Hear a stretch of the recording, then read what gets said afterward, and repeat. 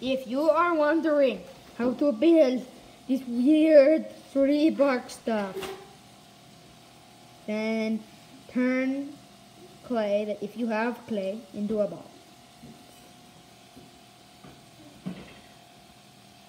Then, now that's a ball.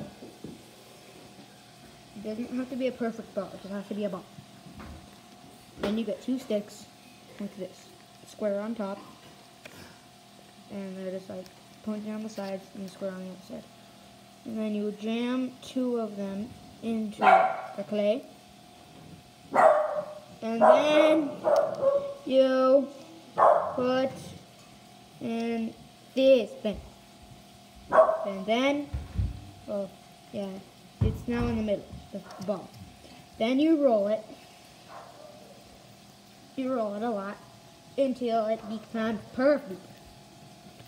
Until you feel a weird feeling inside of it. Very weird. And then you peel it down the middle. And you have this really cool stuff. The clay needs to be softer, so you know.